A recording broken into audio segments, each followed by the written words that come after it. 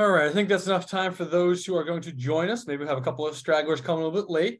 So first of all, those of you who are here this evening, thank you so much for coming to the virtual open house that is being hosted here at NSU by our biology department. With us evening, we have a couple of different faculty members, department members, as well as some previous alumni as well and current students. So for those of you that are here, thank you so much.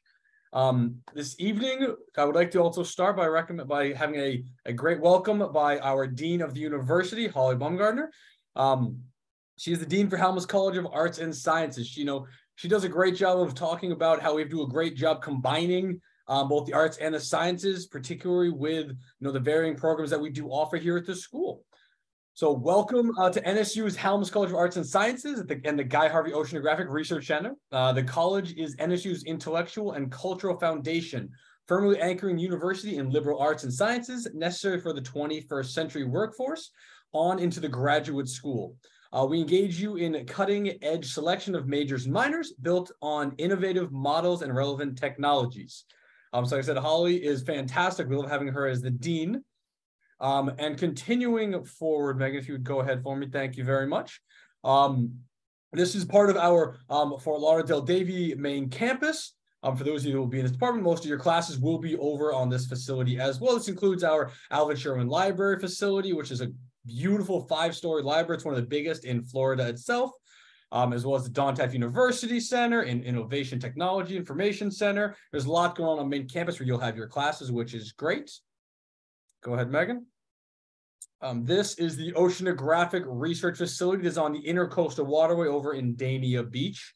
It's actually in a state park, which is fantastic. You will have potential access as a student. If you want to go take a look at the facility, that is great. You are more than welcome to do so. Some of our other graduate programs that we do offer here at the university, obviously we are here for tonight for our biological sciences, both the health studies and the research, which is fantastic. Both the department chairs are with us this evening, but I think I will get us started by introducing the department chair who I know is coming to us. So this is Dr. Emily Schmidt-Levin. I hope I'm pronouncing that right, Dr. Schmidt. She earned her PhD in biology at the University of Miami, works as a postdoctoral researcher for the Nature Conservancy. Her area of research include protein modeling, innovations in science education, genetics, genealogy, fish identification, and survey techniques, as well as coral reef ecology and conservation. Emily, I know you are here with us this evening, so if you would like to take it off while we have you with us this evening and introduce your other faculty members that are going to be talking to our students this evening, that would be fantastic. Thank you so much. Absolutely. Thank you and welcome. I'm speaking to you from one of our lecture halls on campus with actually some students here who just finished listening to a lecture series by Dr. Stephen O'Brien. It's open to the public. Dr. O'Brien's one of our Academy Award-winning scientists who is on the faculty in the Department of Biological Sciences, and it's open to the public. If you're interested, you can send an email. We'll get you able to watch those. But just want to send a very, very warm welcome. And you're going to be meeting my colleagues. Dr. Rutenring's coming up, Dr. Johnston, some alumni, and we really hope that you're inspired and encouraged when you hear about our graduate program as we prepare you and any student really to the next step in their education. So welcome and thank you. I will pass it off to my colleague, Dr. Deanne Rutenring, who is the program director here in the biology department, and she really mentors students through the health studies concentration. She has an excellent track record. If you listen to her advice, you will find success. You have to work really hard, but you will find good success. And also my colleague, Dr. Matthew Johnston, and he is spearheading or organizing the research concentration. And stay tuned, we're expecting a bioinformatics online concentration. It's not fully born yet, so we only just tell you about it to excite you. And stay tuned for February. That's when you would potentially be able to apply for that. So I leave it to my very capable colleagues, and welcome. Thank you, Dr. Schmidt. Well, welcome everybody. I represent the Health Studies concentration of the Master of Sciences in Biological Sciences. And the Health Studies concentration is actually a 12-month concentration. At the end of that 1 year, you actually do get your Master of Sciences degree with a concentration in Health Studies. We have a 3-semester program. It is a lockstep program, which means you have specific courses that are prescribed for you. And I'm not quite sure if you can actually read the slick there, but you can see the summer courses, you have the fall courses, and you have winter courses. We do understand that we have a variety of students that hope to go to professional school. We know there's students for PA, AA, OT, PT, dental, and medical. And so in the summertime, we have a physical diagnostic skills course, but then that's also being offered at the same time as an introduction to the dental professions. So the students that are interested in dentistry will take that course, while the others will stay with physical diagnostic skills. The introduction to the dental profession is actually taught by the faculty members from the College of Dental Medicine. So it's a really good way to get to know the faculty there, especially if you're interested in the NSU College of Dental Medicine. The program is collaborative. We have professors teaching from the College of Dental Medicine, from the College of Pharmacy, and from the Department of Chemistry and Physics. And as I said, it's you will also have a free Kaplan test prep. Now that is given in the summertime. As soon as you register for classes, you are given the access to the Kaplan test program.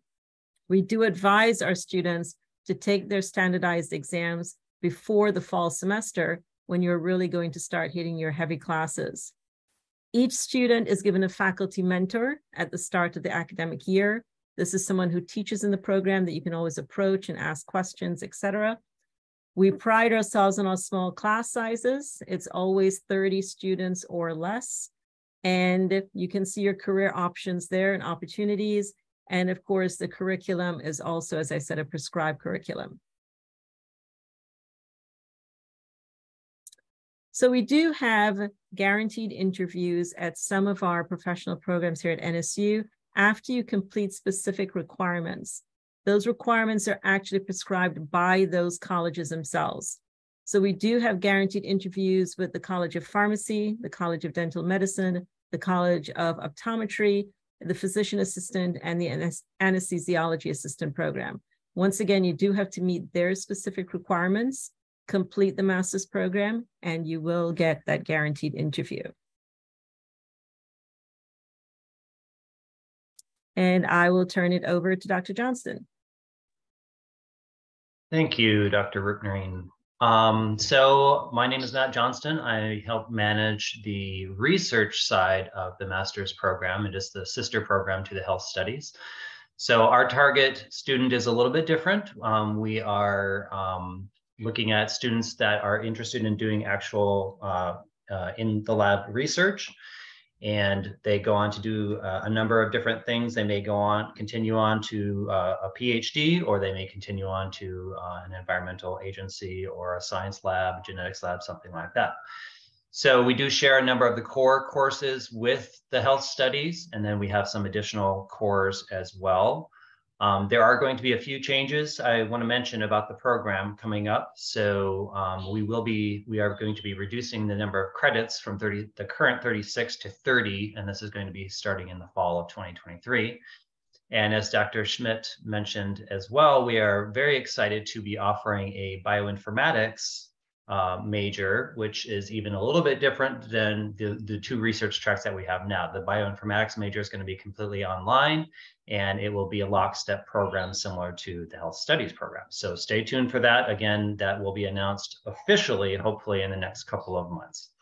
So in the current research track, we have basically two sub-tracks or sub-disciplines where we have either a capstone or we have a thesis path. So thesis path, the student does original research. So they may be interested in studying fish out in the ocean or snakes in the Everglades. They'll come up with a research topic, they'll develop it and actually do the research and then write a paper and do a presentation.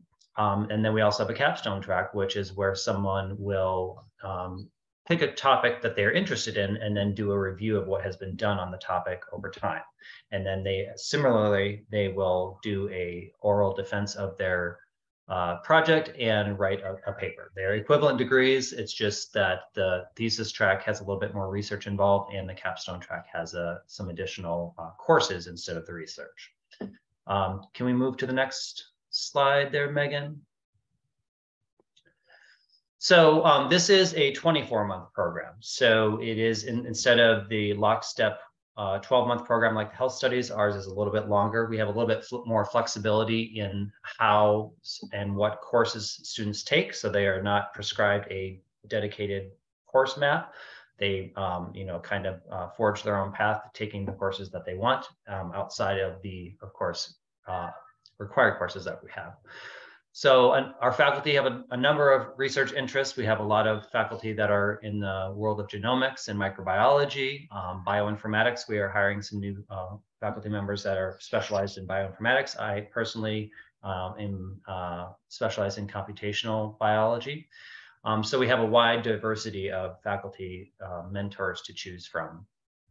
In the thesis track, 40% of the credits are dedicated to research, which is more than most other universities. So a lot of your time will actually be spent doing research, not just taking courses. So that's a benefit.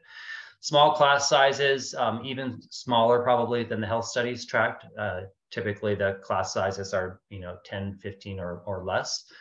And we also do offer some department funds specifically for the thesis track, where we provide you with funds to buy equipment or things to support your research while you're taking your research credits. So many different opportunities on the research side. Can we move to the next one? I think the next slide. So this slide shows just how much research credit we have in the research tract compared to some other comparable universities. So you're not going to be sitting in a classroom all the time. You're actually going to be doing applied research. So that's a great benefit of our program. Let's see, is that we also do a computational molecular biology certificate. So this is a certificate program that we have. So if you are interested in the genomics world and doing large data analysis, we do have the certificate opportunity. You take 4 courses and then earn your certificate. As I mentioned, we are going to be having a bioinformatics. This is kind of a mini bioinformatics major. So if you are interested in just taking a few courses and getting some experience to help with your job, this is a very good opportunity as well. Okay, I think that is the research side. Now we're going to move on to some of our alumni. We have a couple of our recent alum and a current student that are here joining us today. I'm going to turn it over to them for the moment. Some of them will be popping in and out of the session today because they are very, very busy with their jobs, and for those that are still in school. So they will pop in when they get here, and we'll gladly have them introduce themselves. So I think we have one alum from our health studies side and a current student from our research side. So if you guys would introduce yourselves, tell us a little bit about your time here in the program and where you are now if you are an alum.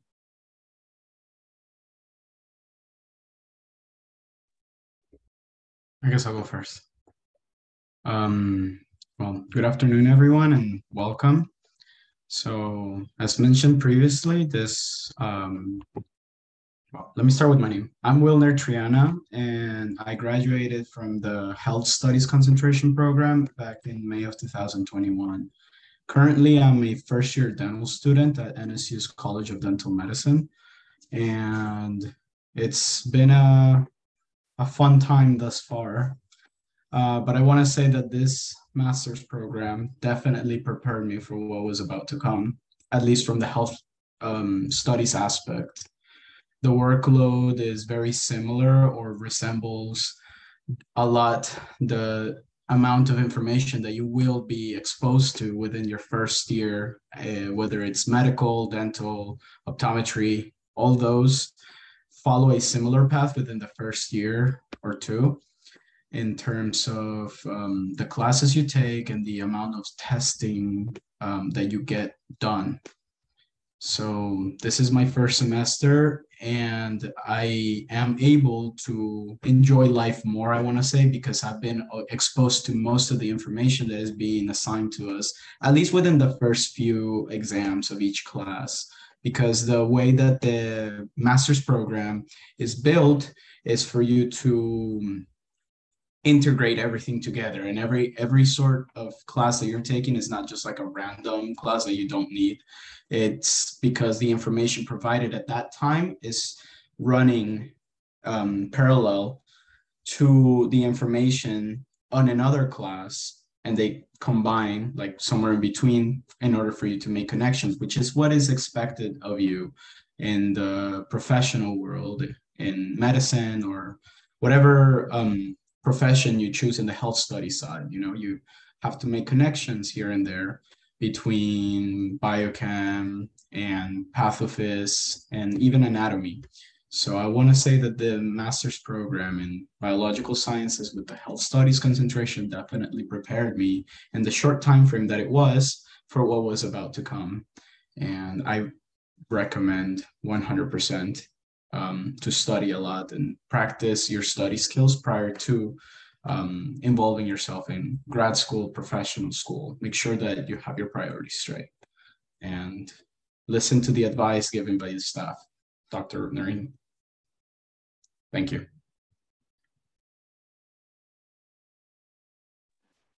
Okay. I guess I'll go next. Hi, my name is Stephanie Marin. I am a second year now in the Biological Sciences Research Track Masters, and kind of like what Dr. Johnson was saying is pretty much correct. We do a lot of research. It's more you working on your actual research than you being kind of like doing classes all the time. You do still have classes, but I feel like the good thing about having a longer program is that you do get a nice, healthy balance between being able to work on your research while also managing your course loads. You also have a lot more freedom with picking your schedule, which I've always enjoyed, because once you start your thesis credits, you have to keep working on your thesis project throughout, but you get to pick which classes you take while you're doing that also. So far it's been really fun. There's a lot of opportunities if you take this track. I've had the pleasure to present my research now at multiple conferences, whether it be at NSU or further.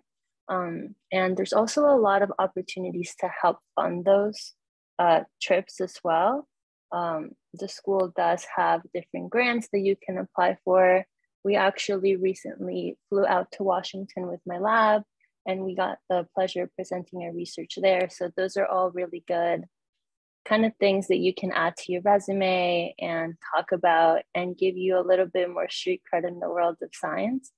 So it's been a really, I would say it wasn't easy, but a very rewarding process thus far. I haven't finished yet, but so far I feel like I have grown a lot, and I have had a lot of opportunities that I feel like you wouldn't get doing a different type of master's, because it is very based on you working on your research. That is like the core focus of it, especially if you are doing the thesis track. So it is very rewarding to get to work on your research while still building your education. Thank you both. And like I mentioned, some of our other alum will pop in through while we're having our session. So when they come in, I'll gladly pause and let them continue on and tell you a little bit about their time and experience. I do want to also point to our guests that if you have any questions, we do have a Q&A that is available for you guys. Our alum and student will be happy to answer some of the questions that might come in, and we'll open up in the chat box as well. So feel free to pop in and ask us a questions if you have any. But my name is Megan Troy, and a lot of you will be working directly with me when it comes time to submit your applications. So I just want to go over what that process is going to look like. Most important, application deadlines. They are different for both programs. So please, if you are applying to the health studies program, this information is for you. Our health studies program is a summer start date only. So that means our students will be starting every summer, and they'll be able to continue on to the program to finish in the winter semester of the following year. So the next application cycle is for summer 2023, and that application is open. It's available now. The application deadline will be May 15th. What needs to come in for this program is, of course, the application. There is a $50 application fee, but I will point out to the students that thank you for joining us this evening. I'll send you something very special in your email probably tomorrow or Monday. So if you haven't gotten your application in, just wait on that email. But 2 letters of recommendation are required. It is very important, both for research and for our students that are applying to health studies, that one of those letters does come from a faculty member. So reach out to a science professor, somebody that you have had a class or 2 classes with, but somebody that can speak to you as a student. So 2 letters of recommendation. All of your official transcripts. So if you have gone to more than one institution, it's very important that you submit all of your official transcripts. If you have gone to a university outside of the United States, it is a requirement that you have your official transcripts evaluated. If you have any questions about that, I will definitely give you guys my contact information before the end of this evening session. And you guys can feel free to give me a call or send me an email, and I'll be happy to go over it. Within the application, there is a section for a personal statement. This is your opportunity to tell us how you feel the program is going to benefit you. If you are interested in the health studies program, you can talk about how you think this program will help get you into the next stage, into that professional school that you might be interested in. And then, of course, a GPA. We are going to be looking for strong academic candidates. So we're looking for overall GPAs, at least a minimum of a 2.85 for consideration. That is not a guaranteed admission, but again, for consideration. Then we're going to look at our research students. Our students that are interested in our research program, you have a start date of any term. So the next start term is winter 2023. That application is due by November 15th. So that means hurry, hurry, hurry, get that in, get all of your documents submitted. Summer 2023 has an application deadline of April 15th. Please pay attention to that because it is different from our health studies students. So April 15th for all of our students interested in research for summer of 2023. And then, of course, fall term, fall, July 15th. Any student that's interested, so the research students, the number 15 is what you have to really think about. And for winter, it's November, summer, April, and for fall, it's July. All of the required documents are the same, so I'll go over them again. Your application, the application fee, your official transcripts from all institutions that you have attended, and of course, a credit evaluation, a WES evaluation, or NACIS evaluation for any student that went to an institution outside of the United States. 2 letters of recommendation again, in that personal statement. I definitely recommend any student that is interested in research, look at what our faculty members are doing. See if there's somebody that interests you a little bit that you might be interested in working with. And you can write about that, tell us, because that then helps our research department to kind of navigate who might be your mentor when it comes time for you to start your program. And again, that GPA, minimum of a 2.85 that we're going to look at for consideration. Of course, the higher, the better. But if you have any questions about the admissions process, the application, feel free to reach out to me.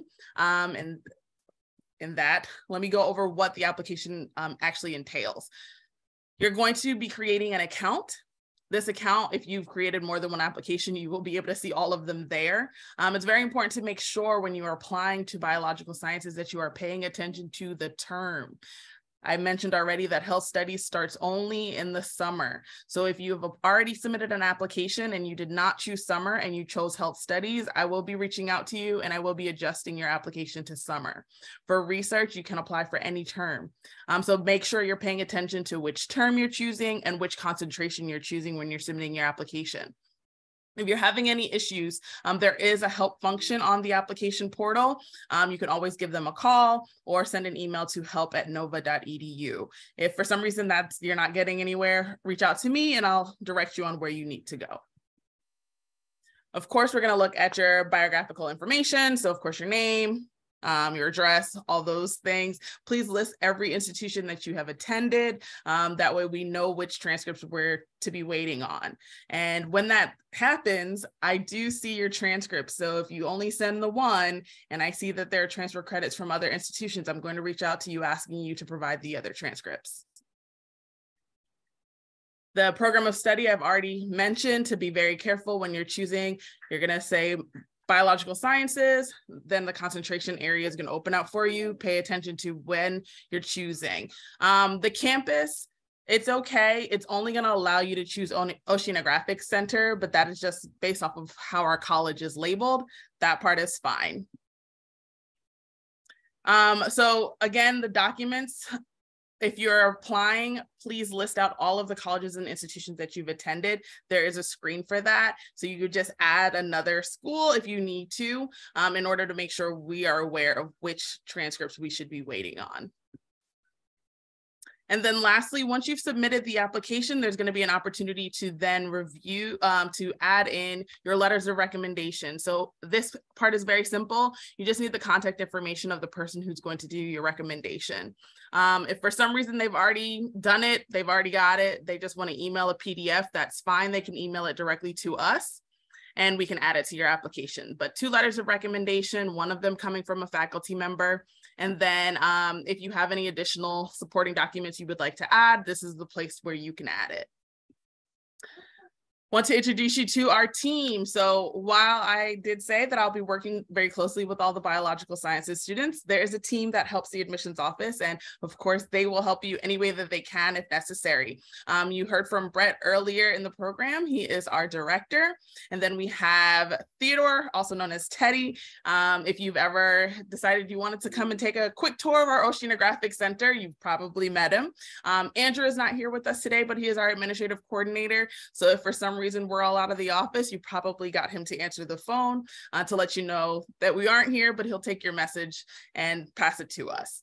Again, down at the bottom of the screen is our admissions email address. Any of us have access to this email, so that means anybody can answer it. Feel free, reach out to us there. Likely, I'm going to be the one replying back to you, and then you can feel free to email me as well. But I'll put my contact information in the chat for everyone later. All right, when it comes to the cost of tuition, these are the graduate fees and tuition for our department. I don't think it was mentioned earlier, but I'll make mention of it now when I get to the next screen. I think it's there. Yes, our financial aid and scholarship web pages. So the great thing about our biological sciences department is that they do have some funding available for students. It's not going to be for everyone, unfortunately, but once students are admitted, once our students are admitted to the program, then our wonderful chair will likely reach out if there are any opportunities for scholarship, or if there are any graduate assistantship positions that might be available for our students to apply to. That has happened in the past, and so I definitely want to make mention of it. And then, of course, financial aid. So our students that are looking for financial aid packages, make sure if you're applying to the health studies program that you fill out 2 FAFSAs, because the summer term falls in the previous academic year, while the fall and the winter term will fall into the new academic year. So we will talk about that, of course, once you guys are admitted, and I can definitely share more information about that. Lastly, follow us on social media. I don't know how many of you might have connected with us on social media to find out about this evening, but that is a great way to find out about what Halmos College is doing and what Halmos College has going on when it comes to admissions and admissions programming. We have a Twitter, Facebook, Instagram, and LinkedIn. So you are free to find us. Follow us back, and if we're having any lecture series, if we have student lectures and sometimes faculty lectures, if we're hosting any events on campus, this is the quickest and easiest way to find out about it. So what I want to do is turn it back over to our department to spotlight a few more of their alumni. And I think someone else came in. So let me just see if it's another one of our alum. Yes. Chelsea. Chelsea's here. Chelsea, go ahead. I'm going to open up the floor for you to just introduce yourself. Tell us how the program was for you and what you're doing now. Okay, well, hi everyone. Nice to meet you all. Nice to see you all. I graduated last year. It seems so far away, but I did graduate last year with my master's, and I am currently a medical student at FIU HWCOM. So I started this year, this August, and I applied after graduating from the master's program. Is there anything else I should say? Yeah, Chelsea, tell us about your time in the master's program. You know, what do you think it did for you and how you think it helped you, you know, get into medical school, and how is it helping you to cope right now with medical school? Okay, so I really enjoyed my time in the master's program. I was like around the COVID stage, so it was online for my first half and then hybrid for the next half. So I enjoyed the second half more, where I was like in person and able to be in class and on campus and studying that way, because I group studied mostly, and I would be on campus pretty much every day. In terms of how this program helped me for medical school, it helped me a lot with understanding MCAT concepts and applying. But as of right now, I would even say it's helping me so much. Even Dr. Rupnarin's cardiovascular lecture from pathophysiology, I just got all my notes because we're doing that right now in class, and her notes are literally identical to what I'm learning right now. So everything they're going to be teaching you is going to come up in medical school if you want to go to medical school. So it's definitely it was a great use of my time and a great way to kind of prepare myself for the rigor of medical school, which is still much more rigorous than the master's program. But there are so many correlations that every time I see something, I just think, oh, I've seen this before. I remember what this is. So I never feel completely lost. And I think that that is really helping with my grades, and so that I'm not struggling as much as I would if I didn't go to this program. Thank you so much. And I think one more alum popped in. She was stuck over in attendees. So go ahead and introduce yourself, take yourself off of mute. Let us know who you are, how the program was for you, and what you're doing now. Hi, I'm Lau. Sorry, I was working. So I graduated in June this year. And since then I got a job at the University of Pittsburgh, where I'm at. I think the biggest thing that helped me, I think, with anything other than like the courses was the research track. It really like helped me sort of understand that research is not like a simple question, hypothesis, try it out sort of thing. There's a lot more steps involved, and it also, like, I would say that, and working with my PI, working with other lab members, having the opportunity to go to conferences and present, that gave me skills that right now I use pretty much in my day-to-day at work. We have weekly lab meetings. We are going to have a poster presentation sort of session at the end of the year. And in terms of like problem solving, critical thinking, those are skills that you use every day in the lab. And having had the experience of doing my own research during this program, like, really prepared me for success. So yeah. All right.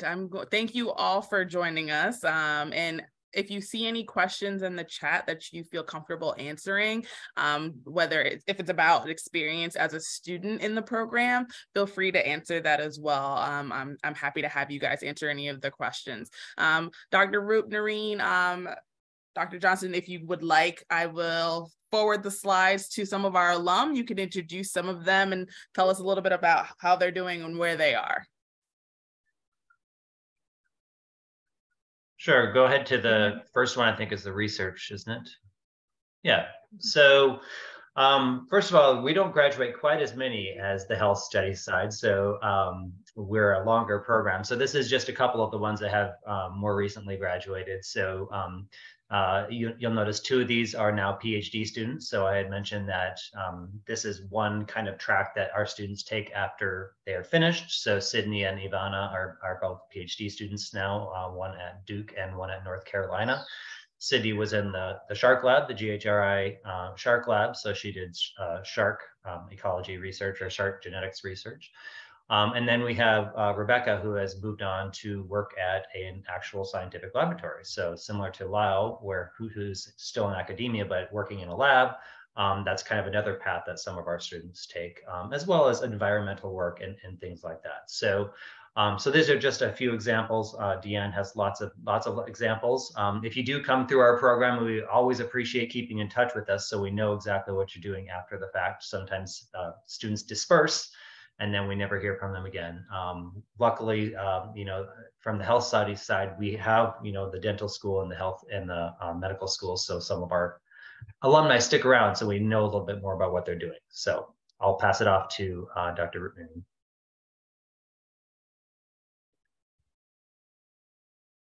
Thank you, Dr. Johnston. And we are waiting for one of the health studies alum to come in. She is leaving work. She said she should be here in about 5 minutes. And I really wanted her to speak to the students because she was one of our first graduates and she has now completed her PA program. She did it in New York. She came down here and within 2 weeks of coming home, she got a job. So she's now working.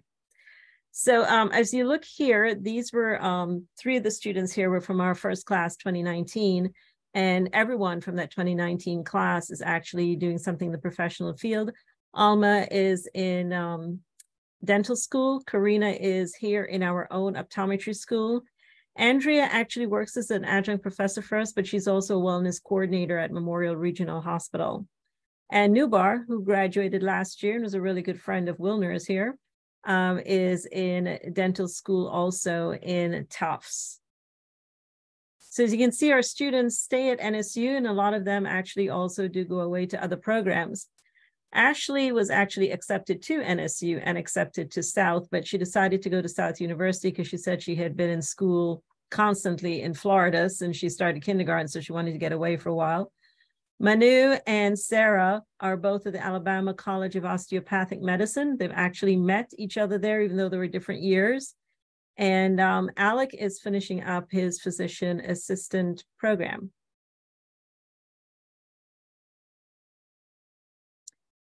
Evan and Kayla both went to NSU. Evan is in our dental program. Kayla is in our physician assistant program. And Sarah Amaris went off to Philadelphia College of Osteopathic Medicine. Now, Juliet was a very unusual story. Juliet came in wanting to be an optometrist, and halfway through the health studies program, she said she didn't really think she wanted to do that anymore, but she wasn't really sure what she wanted to do. So she graduated in 2019, and we got her a research position at our College of Dental Medicine.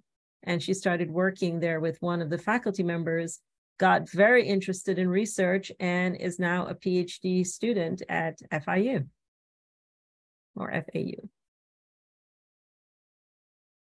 A couple more of our success stories. Chelsea decided to go the route of chiropractic medicine, and she's now at Kaiser. Kaylin went off to Touro in New York for medical school. Danielle is here on our main campus at our anesthesiology assistant program, and Pedro is also in New York for dental medicine. Wow, we have a lot of photos. Erica is actually on our main campus also. She's in our anesthesiology assistant program.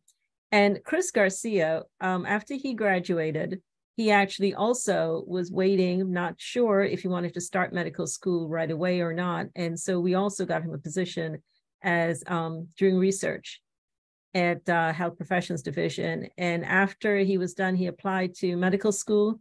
He was waiting. He taught a couple of labs for us. And it was 2 weeks before the start of this fall semester, he got the call that he had been accepted to Indiana University School of Medicine. And so he took that one weekend, packed up and left. Aram is a research assistant at Cincinnati Children's Hospital, and she's applying to get into an MD PhD program. Alex went on to do an additional master's in public health, and he also now works in the field of public health.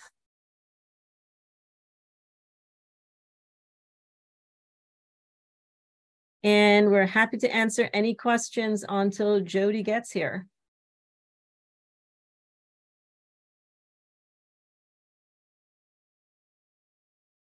We had a couple of questions in the Q&A that I think are important to go ahead and answer live for you guys. So there was a question regarding the May 15th application deadline for summer 2023. Let me just reiterate that health studies has an application deadline of May 15th. So just that concentration. And students that are applying for health studies, May 15th means that you'll be starting for summer 2023. The program, because this was another part of the question, does start June of 2023. So that is why the application deadline is May 15th. It's giving opportunities for students who may have later graduation dates to be able to complete. Another question that was there that also pertains to the health studies program, you have to have completed your undergraduate academics prior to the start of the health studies program. So generally we have orientation the week prior to classes starting. And at that orientation, I will be reaching out to any student who hadn't finalized their graduation, so hadn't provided us with a final transcript confirming their graduation date at that time. I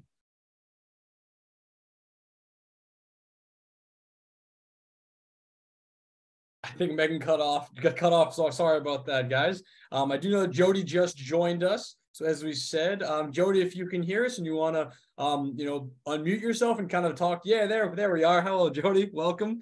And just kind of talk to us about, your experiences at NSU, how it helped set you up for the future, and just your general fantastic things I was just told you started about 2 weeks ago, which is great. Congratulations. Hi, yes, I actually just ran out of clinic, so I just got home. But hi everyone, I'm Jody. I'm a board certified physician assistant. I started working about 2 weeks now in urology at Goose Urology. He also does bladder reconstructive surgery. I did the Master of Science program. I was a part of the first class. So that was fun. But the program was amazing, and I believe that it helped me a lot while I was in PA school. It actually made PA school a little bit easier for me because a lot of what I already learned in the program, we were learning in PA school. So it was a big plus in that sense. And also, it also helped me to be, I guess, more mature academically and also as a person versus, someone coming straight out of like undergrad, which nothing's wrong with that, but then it just helps you to understand the concepts and understand what, what you're getting yourself into for professional school and what hard work that you have to put in basically. So I would definitely recommend the program. It's a 1-year program, and I had a good time while doing it. The professors are there for you, Dr. Rootnerine, Dr. Jaffe, like all the professors are there to help you, guide you along the way, and they'll try to make it as easy as possible, but it's also professional school, graduate school, so you know that you're gonna have to work. So you just have to keep that in mind too. I don't know if that answers any questions that you guys may have, or if there's anything else that you would like me to touch on. Thank you, Jody. Again, students, this is your opportunity to talk to some of our alum and current students that are in these programs. I'll try to answer. I think I saw another question I think generally we should answer out loud. Are there opportunities for all of the classes to be taken online? The answer to that simply is no. For our health studies program, that is a completely face-to-face, in-person program. Our research program does offer some coursework online, but generally the entire program is considered a face-to-face program. And we, as Dr. Schmidt had alluded to earlier in the presentation, we are coming to a bioinformatics program that will be offered later.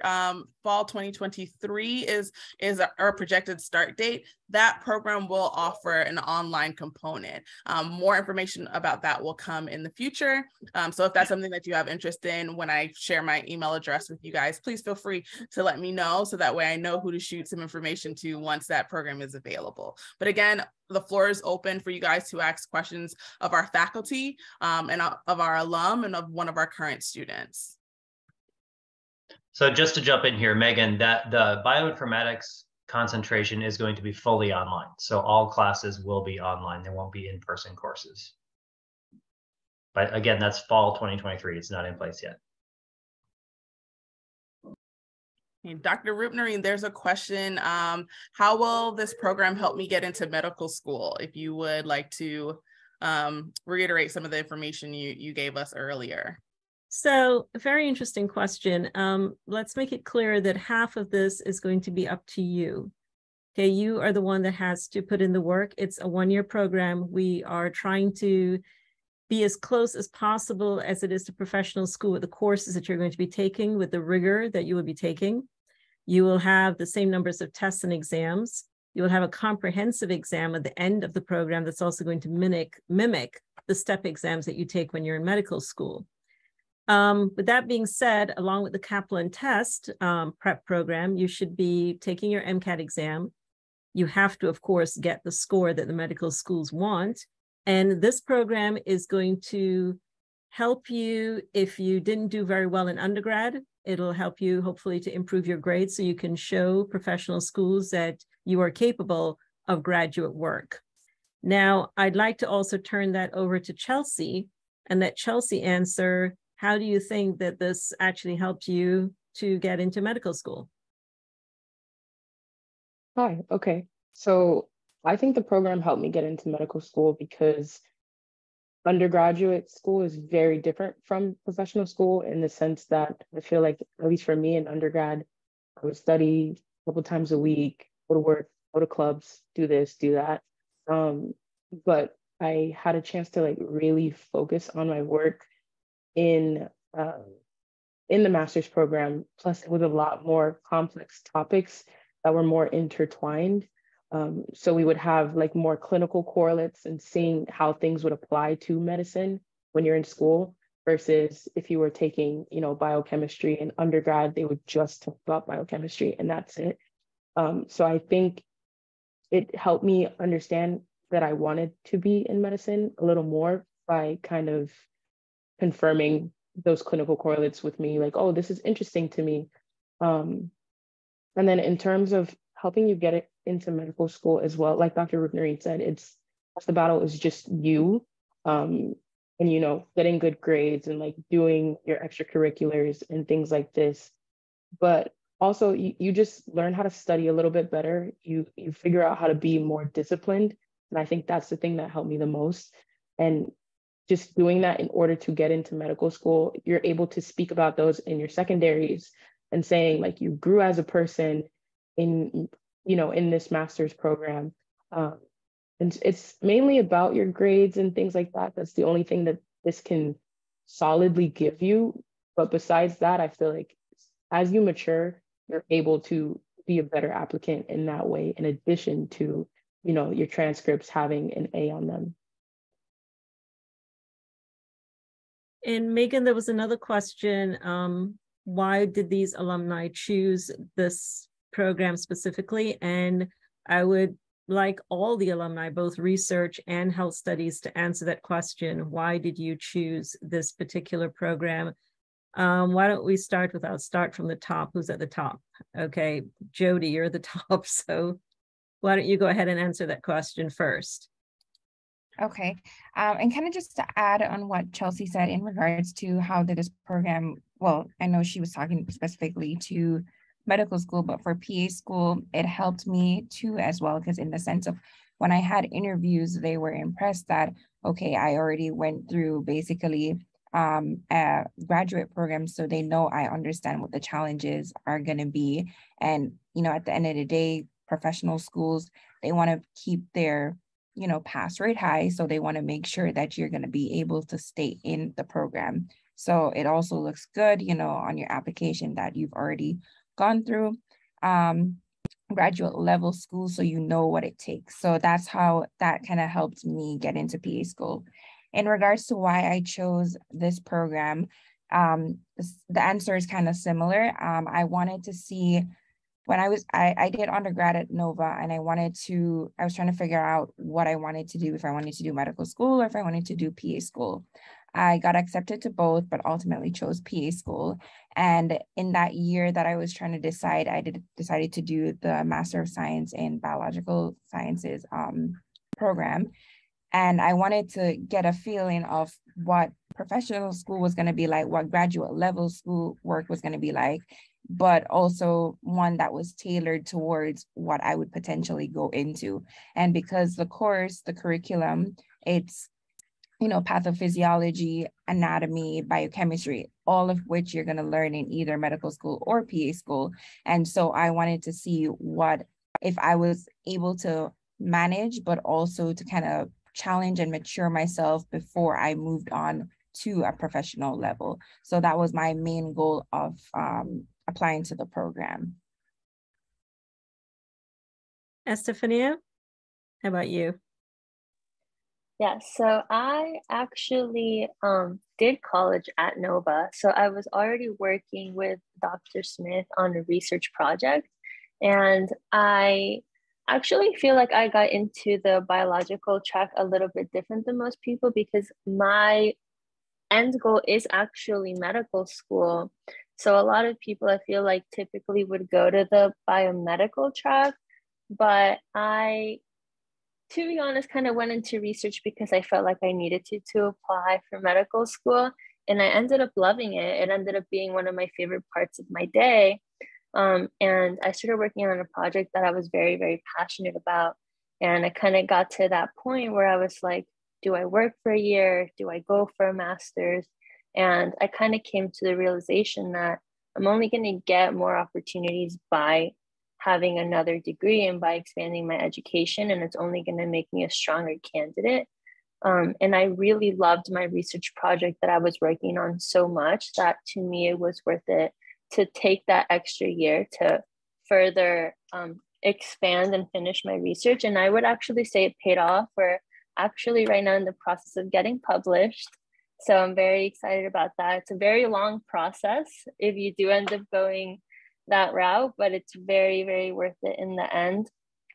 So I decided to just do that track. And like some of you, I'm sure, I was kind of scared about that 2-year track. You know, 2 years does seem like a long time in the moment, but I promise you it goes by like this. I can't believe I already finished my first year already. It seems like I just started last week, but it really does go by fast. And I also want to say that a benefit to having a more spaced out schedule is that you do have time to work and work on your research. So if you are a student that needs help, like paying for your master's program, I'm sure we all do, you do have that time in your schedule to work. And there are a lot of good opportunities on campus to work. I was actually a graduate teaching assistant. So I was teaching the Biology 1 lab, and you get a scholarship with that as well as being paid. So there are a lot of opportunities out there for you as well. But overall, that's why I picked my program, and I am very happy I did. It kind of motivated me to want to do maybe a MD PhD, because I do love both. But yeah, I think regardless of what route you go, you're only opening up more doors for yourself. Thank you. Wilner, do you want to say why you chose this program? So I wasn't aware of the master's program when I started undergrad, which was also at NSU. And I finished my undergraduate studies a little bit early. It took me 3 years, and I wasn't sure what to do with that gap year as per se, because first of all, I hadn't taken my DAT, and I wasn't aware of the entire process that takes to get into dental school or medical school for that matter, because I wasn't too sure what I wanted to do. And it wasn't until like I took histology with Dr. Rutnerine, that I had somebody finally speak to me about opportunities there, and methods that worked into getting into these professional studies programs. So she mentioned the opportunity of what a master's program could do and to your resume and make you a very competitive candidate for these schools that are extremely selective when it comes to picking and choosing whoever applies. And also I had a friend of mine who convinced me to, hop in with the master's program with him. And once I was already in it, I realized that, whoa, this is exactly what I want to do for the rest of my life. It's all about learning the anatomy and the sciences that makes humans human, like us. And that's essentially what you will be doing once you start studying, whether you go to medicine route or optometry or dental or physician assistant or anesthesiology, with whichever profession you choose in the health studies world. These courses that you take in this program are essentially the backbone foundation that you will need to be able to thrive in the amount of exams and workload that you'll get in your respective program in the future. And like I believe Chelsea mentioned, to make you a stronger applicant and have something to talk about in your interviews, because you'd be surprised at the amount of people that these colleges interview and at the minute amount of people that they actually choose to go through. So it's all about that competitiveness. And this is, in my opinion, one of the best ways to do it. Thank you. Thank you, Wilner. How about you, Lau? Well, I actually first applied for the health studies track and I got accepted.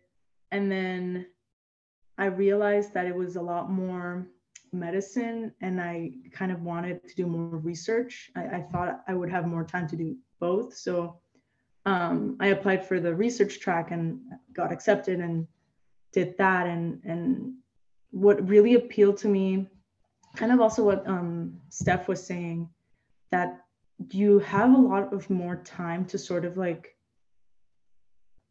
decide like your curriculum and your schedule, and sort of like your classes aren't the thing tying you down to school. Like you kind of have a lot more like work, school, life balance. And that really appealed to me because I was able to get a job as a research assistant in the lab. So I was getting paid for the research I was doing for my thesis, which was great because I'm an international student, so every penny helps. But honestly, like the ability to be able to do research and learn things like the classes we took, like genomics, immuno, those are all things that seem separate, but are all like essential in any sort of like biological research. And they're things that, like I said earlier, help me today in the field that I am. I'm in immunology. So it was just the ideal like combination of lab time, research, independent like work, and classes that were like relevant to like my future career. So yeah. Thank you, Lau. And finally, Chelsea, can you tell us why you chose this program? Yeah, so I chose this program because quite honestly, my undergrad GPA wasn't the best. And I knew I needed something I wanted to be honest with myself, and I knew I needed something to kind of boost that GPA because I wasn't going to apply if I didn't think I had a chance to even get in, because it's expensive, it's long, and you know the drill. And so I was looking around for programs and people were talking about certificates and, postbacks, informal type of things. But I knew I wanted something that was going to kind of be concrete in what they were going to give me, like a master's degree or something that I have on my transcript that was a little more official.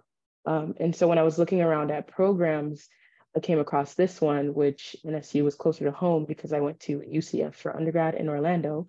And I saw the course list of everything we would take in the whole year that we would have. And I really liked it because I felt like those are the classes that I needed to prepare for med school or for what I wanted to do. And most of the other programs I looked at didn't really talk about what courses they were going to offer. They kind of just said general things. So I liked this school because it was transparent in what they were going to give me. And it just seemed more useful to me to apply to this program. And it was a smaller program, and that's what I wanted. So I applied to this program because it seemed like it kind of fit my needs a little bit more for what I wanted to even apply to med school. Thank you, Chelsea. So we got a lot of questions about GPAs and how you guys think your GPAs from undergrad versus a master's degree helped you get into your professional programs. So I guess if you guys could answer this. Another part of this same question was, do you think your school looked at both GPAs, combined them? How do you think that the GPA part of it worked? Oh, so I was just answering this question on the chat. So from my understanding, I'm not too sure of how medical school does it or how other graduate programs like PA school do it. But when I applied to dental school, they calculated my GPA utilizing absolutely all the classes that I've taken at the college level, which included my dual enrollment classes from high school even. And they just combine it all and mush it all together, and they divide the GPA in different categories: science GPA, labs GPAs, humanities, blah blah blah, all sorts of GPAs that you can imagine that you can quantify and classify all the classes you ever took will be calculated, and then there will be an overall, and there will be your graduate, undergraduate, right? In the end, the number that's there, the one that combines absolutely all the GPAs that they have, is going to be your like net GPA. However, that is not going to reflect your competency as a candidate, because you take more classes in undergraduate than in a 12-month or 24-month master's program. However, the courses that you take in those graduate programs will account for more, or will show more grit of you as a student, given that they're more current, and the rigor of the courses are going to be more significant when it comes to the classes that you will be taking in those professional schools, because they're going to be more representative of the type of things that you will see. It's not going to be like undergrad where, I'm going to give an example, like in an anatomy and physiology, and undergrad you get fed one chapter is one system, versus in the master's program you take a regional approach in which you view every system involved in a particular part of the body, and that's more or less what you do in medical, dental, or and these graduate programs in these schools. So your graduate GPA is going to weigh in more and is going to speak more for where you are currently than when you were in undergraduate. Nevertheless, both are important, but if you ask me, graduate GPA is more important.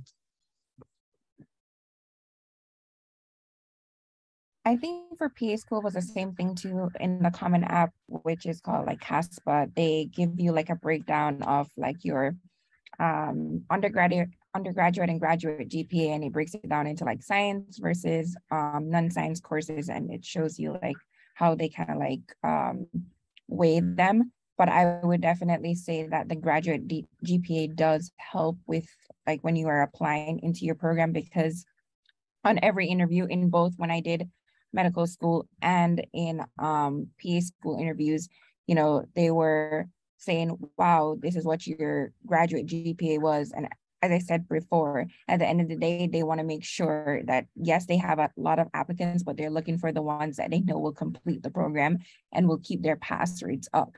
So if they see that you already have a strong GPA in graduate school, they know that you can handle the work. They know that you can handle the challenges that are going to come to you. So I believe that the graduate GPA does weigh a lot when you're applying to professional schools. Okay, so there are two questions I wanted to answer. One was, can you get a great GPA from this program?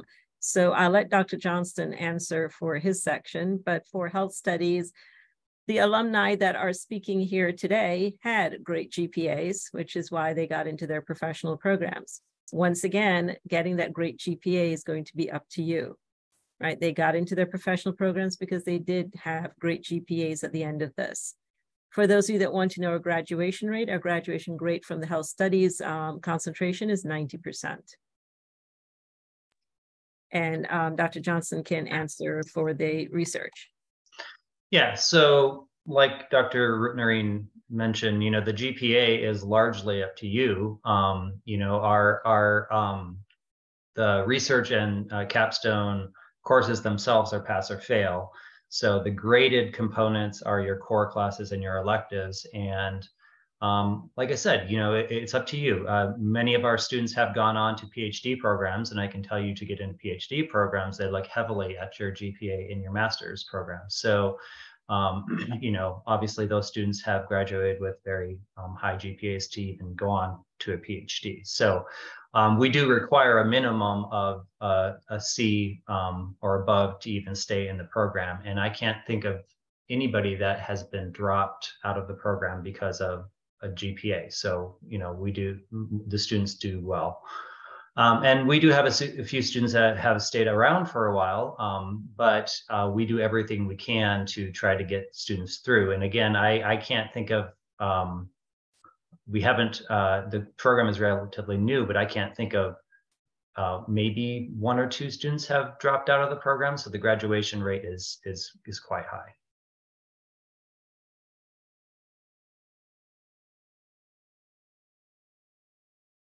And kind of just going back on what Dr. Rutnerine says, yes, your GPA is going to be, if you put in the work, you're going to have a good GPA. Is it impossible? No, like you can do it. You just have to study.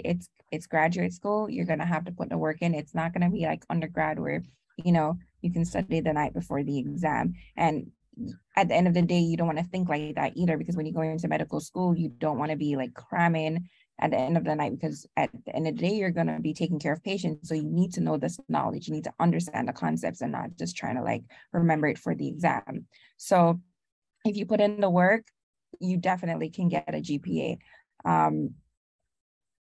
It's not impossible. It's just that you're going to have to work for it. And I would also say, it's a lot more independent in grad school too, where your professors are not necessarily on top of you for deadlines and to get things in and to make sure you're not missing assignments. We expect you to work at a higher level than what you work in undergrad. And that is why, most of the students that are in this grad program graduate with good GPAs, because they work. It's a lot more work than it is in undergrad. But that's the whole point. It opens up better opportunities for you than what you would have just with an undergrad degree. So somebody asked, would you recommend working part-time during this program? It can be done. So I didn't mention, but I'm actually an alumni of the master's and the PhD program at Nova, and I worked full-time during that. But it was very difficult. I did the same thing in my undergrad. So it is possible to do it. You don't take as many courses as you would in undergrad. The typical load for the research side is 2 courses per term. So it is possible to do that. But again, it's a whole lot more work. So you need to be very driven to be able to handle that high of a workload. For the health studies side, I don't think it's possible probably to even work part-time, because it's such a condensed program and you're taking 4 courses at a time. And I don't know if anybody has successfully held another job and done that, but I'll let Dr. Rutnerine answer that. So we do have a couple of our students that work as laboratory assistants. and a few that become graduate teaching assistants as well. It is not recommended that you really take or do, you know, like part-time 20-hour week, no, because then you're actually jeopardizing your courses itself, and you're here to get a good GPA. One of the questions in the Q&A right now, they say it's for the alumni. They want to know, do you think graduate school is easier or harder than undergrad? That I want to answer that. It depends. I would say it depends on how you define easy or hard, from your own personal view. I would definitely say, and I'm pretty sure all the alumni here would agree, that it is definitely more rigorous than anything you've been exposed to in undergrad, simply because of the way that it gets taught, and the expectation from the professors is way different than it was from when you were in undergraduate school. Like, you don't have homework, you don't have written assignments as much as you would in undergrad to boost your grade. It's mainly like exam driven, at least for the health studies concentration. I'm pretty sure it's something similar to that in research too, but definitely more rigorous, which requires more time to study, which means that you will be learning a lot more information. So I'd like to jump in here as an alumni and as a faculty member. One of the things that you do get to do, though, in the research program and in the health studies side too, is study things you're interested in. And so while the courses are much more rigorous, you know, like I mentioned, we don't spoon feed you everything, but typically you're much more vested in learning the material because it's much more interesting to you than, you know, having to take some weird arts course in undergrad to fulfill a requirement, whereas in grad school you're doing what you want to do, and so that's a huge benefit. And I would say, I wouldn't say it's easier or harder. I would just say, because obviously you're gonna be exposed to something totally new that you've never seen before, because there are gonna be weeks when you're gonna have 3 exams, and it's gonna be 3 hardcore exams, like 3 regional anatomy. You're gonna have regional anatomy or pathophysiology or biochemistry all in one.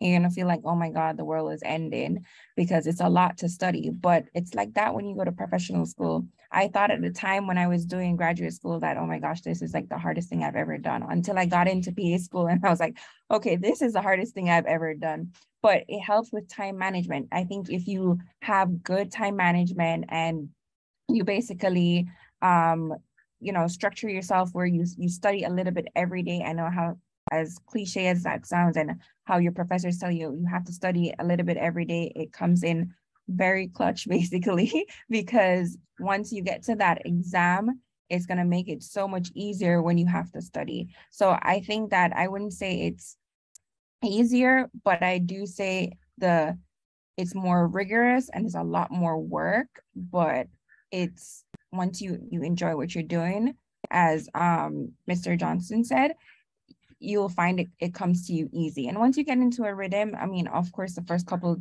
weeks, probably the first month, you're gonna feel overwhelmed. But once you come down with a proper study technique, then it'll just start flowing properly, and everything just will start be like smooth sailing for you.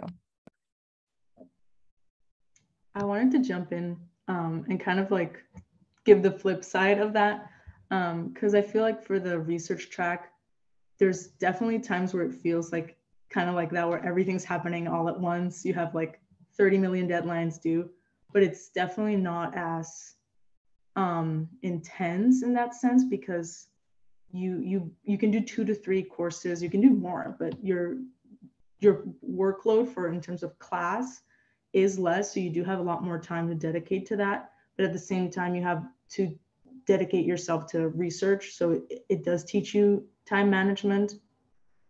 But I think in terms of like what professional life is like in research, it's a lot more like that, rather than just you're in school to learn in class versus in application and lab and kind of like manage your time. So I don't think the question of is it easier versus harder is applicable. I think it's a different toolkit, you know. So if you have the dedication to go into the health studies, like kudos, it's intense. But if you're more like into hands-on, I think the research is a lot more doable. I wanted to give the flip side for the health sciences track and say personally, to me, it was hard. It was pretty hard to do the health sciences track, but in the master's program, there are a lot more people who care about you than in undergrad. So it ends up becoming that you're not alone. You're not just at home grinding, your head is in your hands, you don't know what to do. For me, there were a lot more people who shared my interest, who wanted to study the same things I did. And so I wasn't studying alone ever, really. And that's what helped me get good grades, a good GPA, is that I had people to study with.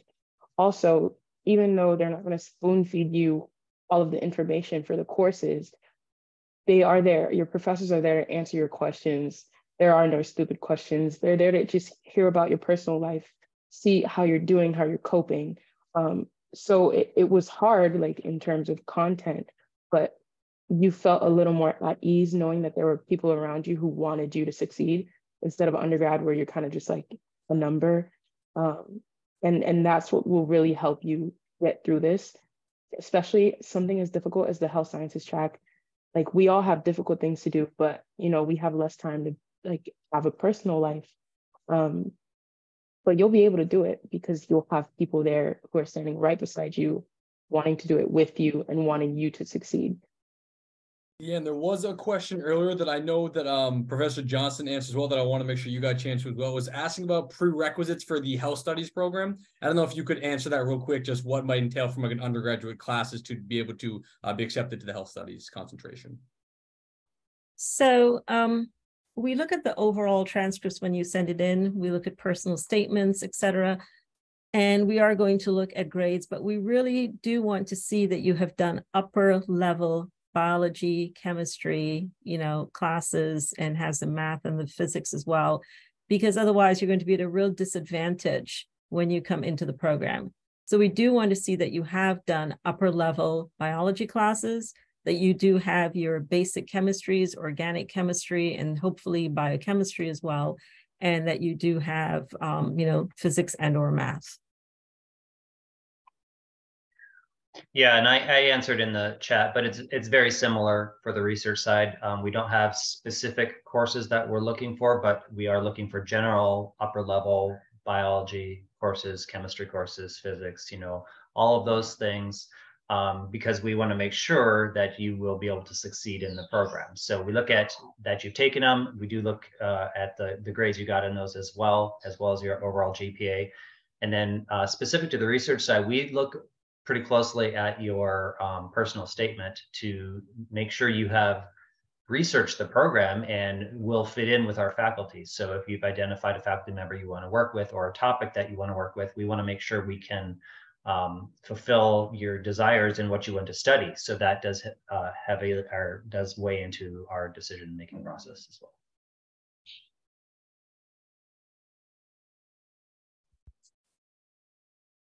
So there's this question, how different is undergraduate biochemistry from advanced biochemistry? I would like to take it on. Okay, so undergraduate biochemistry, if you take it like in a regular university, it's probably like around 20 chapters, which is half of the book. And it ends after all your metabolism cycles. And I know because I'm about to finish dental biochemistry right now.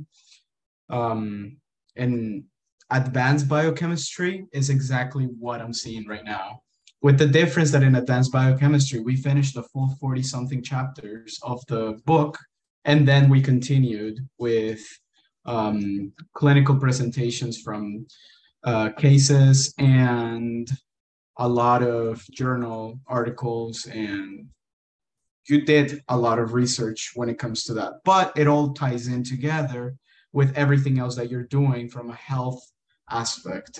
So it's very different because now you're actually seeing what the biochemistry is for rather than pure brute memorization of enzymes and cycles and things with random names that people think they're fancy.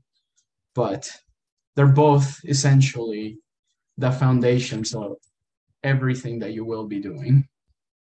Just one more than the other. All right, everyone. If there are any more questions, there's been so many, it's been fantastic. We're going to kind of wrap this up this evening because I know other people have to get back to work, studying, maybe get some sleep for those of you that are still in school. It sounds like you don't sleep a lot as it is. Maybe coffee is how you survive. Not entirely sure. But thank you so much for being here, both participants and our panel. So if there do any further questions, please feel free to reach out to anyone on my team. We will forward it on to either the alumni or the current faculty members that are here with us this evening. And I'm sure they'd have no problem answering you guys. So once again, thank you so much. And for those of you that are going to be receiving this as a recording, because I know there were people from around the country that just couldn't be here this evening, or honestly around the world from some of our transcripts that I've seen come through, we will be forwarding this on to you as well. So thank you so much for attending. Panelists, thank you so much for being here. I hope you all have a great evening and a great weekend. Take care.